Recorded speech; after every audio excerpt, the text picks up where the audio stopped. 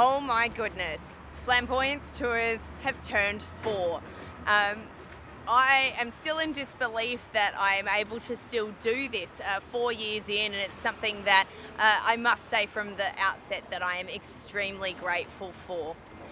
When I started in 2019, on January 21st with my first tour, it was a really nerve-wracking experience, and I have very vivid memories of that day. But in the 4 years since, I've really made Flamboyance Tours into something that I'm very proud of, and something that I still hope to improve on and better over the years to come.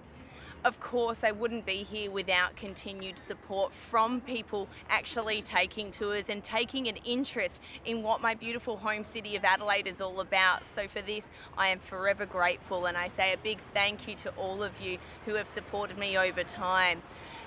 Whether or not you've been on tour, it doesn't matter. The fact that you are here watching makes a world of difference to me. So again, a big thank you for that.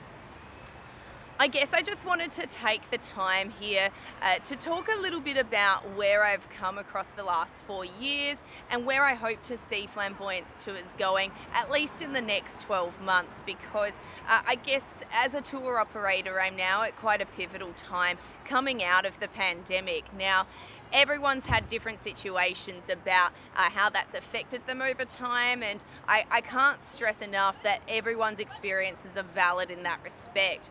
When it comes to tourism and tour operations in this time, it's been very volatile. It's been very up and down with what we've been able to manage. We've had to truly adapt or die, as a lot of people were quoting. And it's really one of those things where I have had to adapt in different ways, not only in the ways that I do my tours, but also who I'm offering them to, changing how they actually run, but also just making sure that everyone is still getting the best experience with the restrictions that we had at the time. And now, as 2023 has come, we now find ourselves much more out of that space and into something much more resembling the 2019 of when I first started doing tours. And 2019 was great. As an operator, even in my first year, it really gave me an indicator for what I could expect and what was to come. So it's almost a shift back towards that. And while some people might think, oh, that's going to, I guess, feel like a step back, in some ways it does, I'll be completely honest, only because with a pandemic, you really do find yourself having to pick back up off the ground. But 2022 was a really great year, and being able to do that from the outset, kind of pick up from where 2019 had left us. But then 2023 is just going to be a continuation of that, and it's something I'm really excited about. So what does 2023 hold for Flamboyance Tours? Well, I can't reveal too much yet, but there's always things turning in my head and always things in the pipeline. I do have at least one new tour that I'm going to be launching as part of the History Festival in May this year, which of course runs across Adelaide and South Australia during that month. I can't reveal exactly what that is yet ahead of the program's release, but I am very excited to offer that exclusively for that event.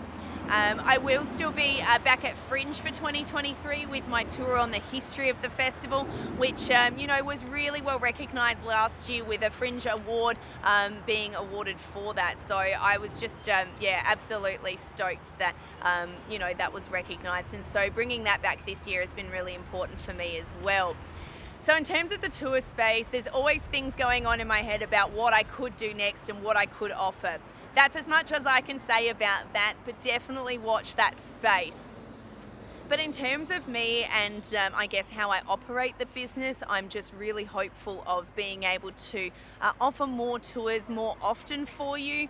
I think that has been the one thing that has really, I guess, been hindered during times where there were restrictions, but also lack of visitation. But now that we're seeing so many of you amazing people coming back from all across the world, it just means that I'm able to operate my tours more often for you, and that, I guess, makes a big difference in how Flamboyance Tours I guess moves forward.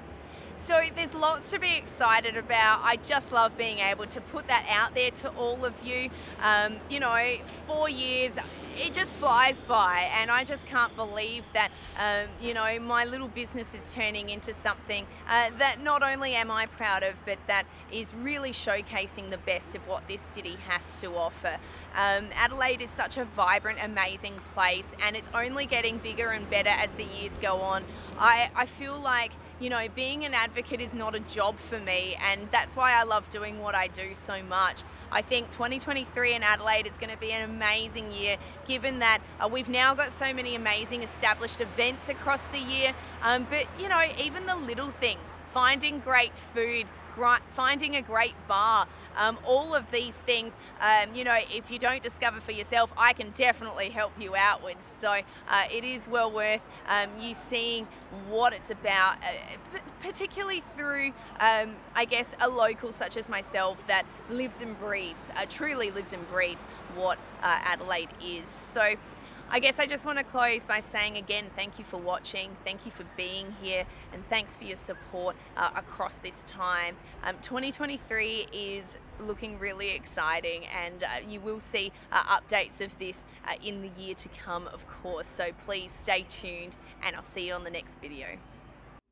Thanks for watching. We have multiple tours and services which you can find more information about by visiting our website, flamboyancetours.com.au.